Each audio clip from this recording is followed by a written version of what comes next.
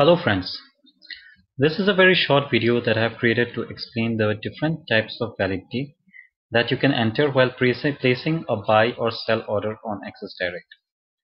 There were a few questions around this on the channel, so I just wanted to give a quick explanation on the same.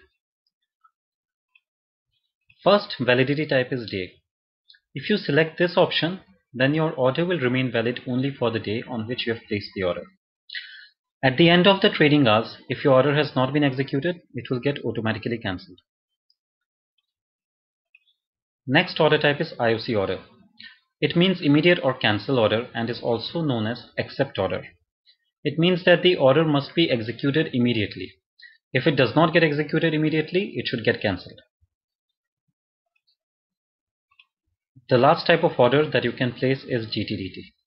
It stands for good till date. As you can see, on selecting this option, you get the option to enter the validity date.